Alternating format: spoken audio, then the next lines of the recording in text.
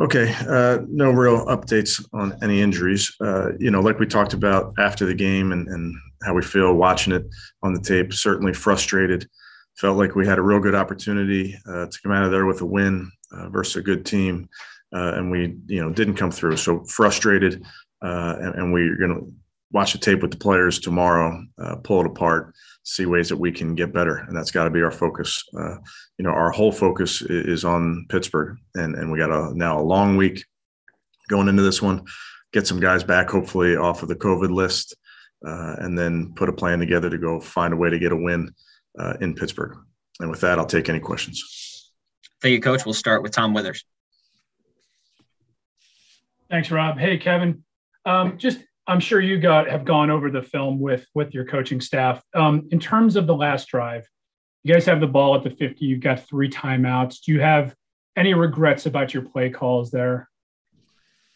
We felt pretty good about the calls, Tom. Specifically, we had a potential for an explosive on first down, had a screen on second down when the screen game had been good to us.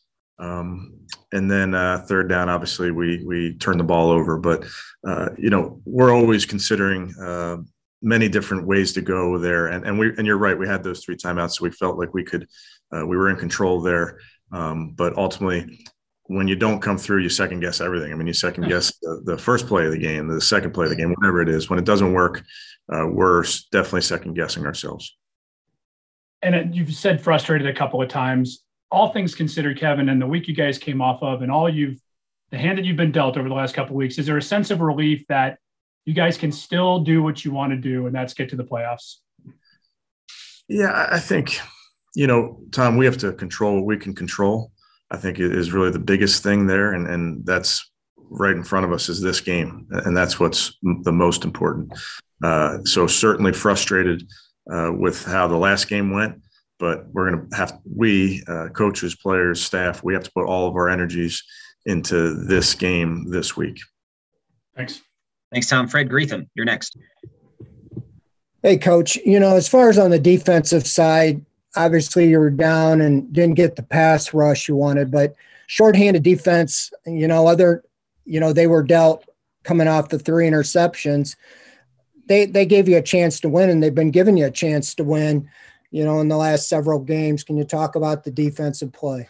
Yeah, holding that team to that amount of points, again, in that building when they have, the ability to run their offense and the quarterback does a great job, as in their operation. So I think limiting the points was a big deal. Obviously, I think we could have played better in the first half. We gave up a couple plays there in the red zone. I think that, we can be better as players, as coaches. We can just do a better job in that first half. Having said that, second half defense was really good. And again, limiting the amount of points in that building, I think is a big deal. Thanks, Fred. Nate Ulrich, we'll go to you.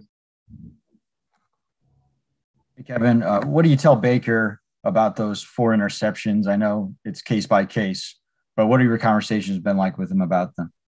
Yeah, I think with any of our players, Nate, you got to learn from each one of these. And with the quarterbacks, it's no fun to watch the interception reel and talk through them and learn from them. It's not, again, not fun because you don't want to turn the ball over. But we do have to learn from them, and because we got to take care of the ball. It's kind of it's important to how we win. So we didn't do a great job there, but we'll have to look at the tape together, watch it, and then make sure we get better moving forward. Do you think he was rusty not practicing for 2 weeks? And the other question I have about him is, where do you think his confidence is after a career high 4 picks? Yeah, I mean, I think Baker told you guys, I'm sure the other night, he didn't play up to his standard. And we expect him to play at a high level. And I think confidence-wise, with the quarterback position, you get too much credit, you get too much blame, and that's just how it is. And he'll bounce back, and I think he'll be better for it. Thanks, Nate. Dan Lobby, we'll go to you. Hey, Kevin. It seemed like you guys opened up your formations a little bit on Saturday, a lot more 11 personnel, 3 receiver sets, things like that. But was that just a game plan thing? What was the thinking behind that? Yeah, I think it was certainly game plan specific to who you're facing, the different looks you're getting to certain personnel groupings. So it just felt like 11 was what we wanted to be in that game. It could be moving forward, but we just got to make sure that we're doing what we think makes sense versus that particular defense. And then, obviously Nick had a big game. So, we talk about sometimes that formation in the passing game, but how do you think that kind of helped him sort of spreading things out a little bit in the run game? Yeah, we ran, we ran essentially the same run scheme quite a bit in that game and did it from mostly opened up sets. And we're able to get some pullers on the perimeter. And Nick did a nice job with his patience with those runs. Thank you. Thanks, Dan. Jake Trotter is next. Yeah, Kevin, you guys have won some close games this year, but lost a lot of close games as well. I think it's 6 games by 6 or less points. You won 1 or 2 of those, and your situation is different. Do you see any connecting through line in some of those losses where you just need one final drive or you just need one final stop and haven't been able to consistently get that done? Yeah, I think that is frustrating, Jake. Obviously, this is the NFL. The games are going to be close, and we got to find a way to come through. I have to find a way to come through for the team when we're in those moments. And, that is really, again, the frustration because, you get into this part of the season and, I'm sure it's easy to say the woulda, coulda, shoulda type things. But for us, again, all of our focus has to just go right back into this week, this game versus this opponent. The second interception that Baker threw, the footwork seemed to be a little bit of a mess. What did you see on that play with his footwork? And when you compare it to last year, has he regressed in any way with footwork, or do you see it pretty much the same, at least game to game? Yeah, I think he mentioned to you guys he didn't have his feet set on that one. He has an opportunity to potentially climb and make a throw. I mean, as you all know, the pocket's going to be dirty in the NFL with some of these pass rushers, so it's not easy. And I fully understand that, but there are definitely things we can clean up. Thanks, Jake. Mary Kay Cabot is next. Yeah, Kevin, just wondering if you think that beatdown that the Steelers got yesterday at the hands of the Chiefs, do you think that informs where the Steelers are at this point, or what do you think you're going to find when you venture into Heinz Field on Monday Night Football? Yeah, Mary Kay, division game, an opponent that we know really well, very, very well coached, bunch of great players. So we know that it's going to be a fight, a 60-minute fight. We get that, and that's what we expect. And also, just real quick about Donovan Peoples-Jones sort of versus the Anthony Schwartz stretching the field concept. Do you think that maybe now that Anthony is back off the concussion, has got his feet wet a little bit, can you use him a little bit more in that regard and maybe back Donovan off? Because it seems like Donovan has almost gotten to the point where he's struggling in that role somewhat. Yeah, I think for sure with Anthony, like you mentioned, coming off the concussion protocol, getting into these games, getting him some touches, I think his role will grow as he becomes, just playing more football. I wasn't playing there for a little bit. Thank you, Mary Kay. Cam Justice will have our next question. Cam, we can't hear you. If you could go ahead and unmute your line.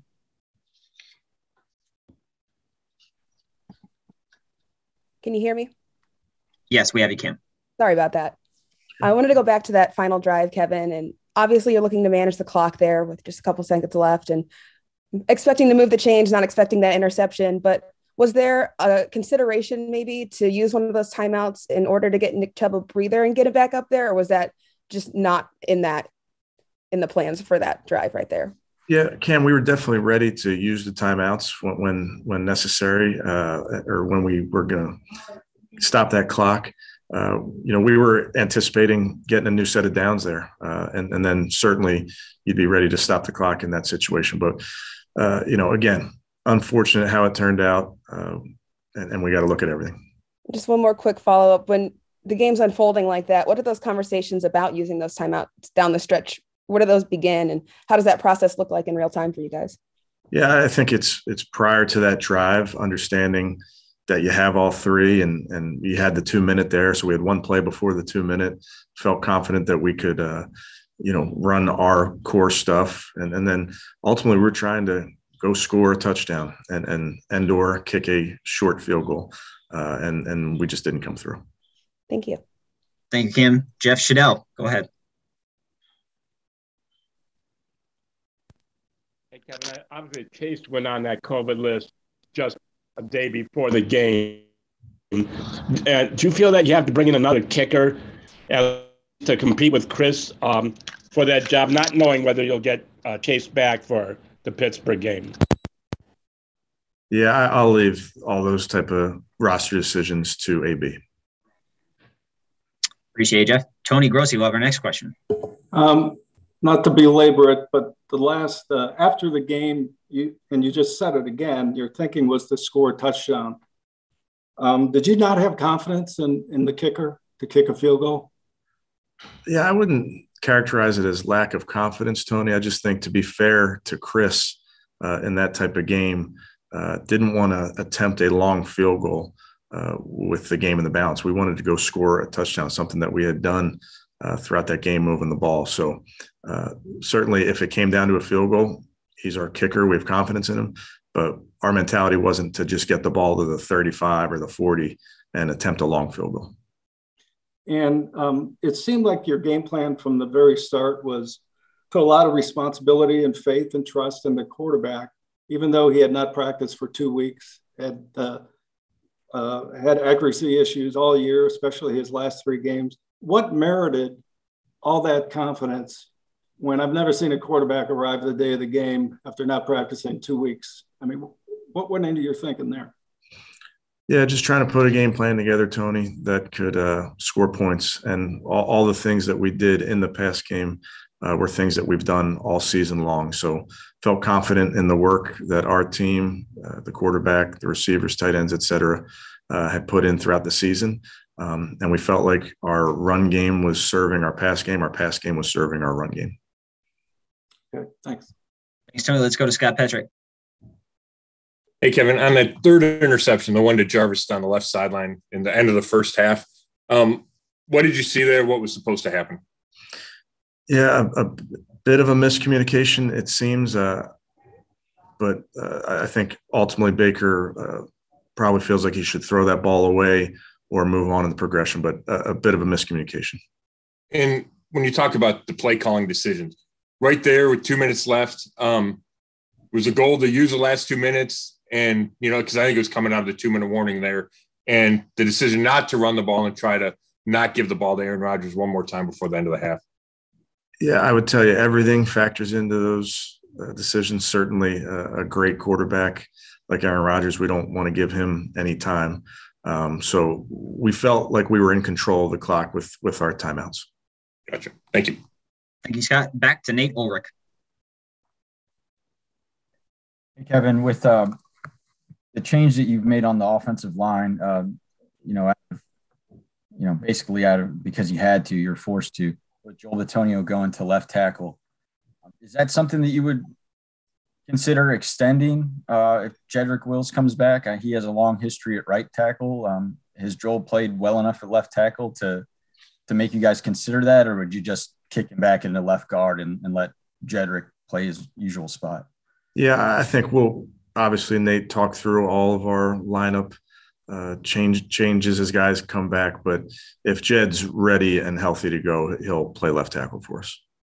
Okay. I know you're locked in on the Steelers, but will you maybe even have your kids rooting for the Chiefs and Rams over the weekend? They can do whatever they want to do. Thank you. Thanks. No, Nate, we're going to take one more. Doug Maurice. Kevin, getting a second look at Baker's last pick, was there something that he could have done better on that play, or did he make the right read and the right throw, and maybe if Donovan doesn't get grabbed from behind, that's a completion in your mind? Yeah, Doug, each play that goes by, every single one of our players they're going to want something back on any given play. I know it gets magnified when it's the last play of the game. It was unfortunate that the ball got intercepted there. I think, we certainly feel like there was potentially, a flag on that play, but we didn't get it. So we're not ever going to hope for, a flag to help us in those situations. Just, it didn't happen. And Kevin, again, you talked about the 11 personnel made sense in that matchup against the Green Bay defense. Were there aspects of that generally that you liked in some of the things that maybe opened up? And then when you guys throw 4 interceptions in that situation, though, does that lead you at all to maybe we need to pull back on that and use 13 personnel more? Yeah, I think it's all things that we'll talk about. I think so much of it, Doug, is who's available to you in that given week, players-wise, where the health is at certain positions. And then it really is dependent on your opponent. How does your opponent respond to those personnel groupings? But certainly we did some good things. I don't want to discount that. There were certainly some good things going there, particularly with that run game. So those are all things that we got to consider as we move forward.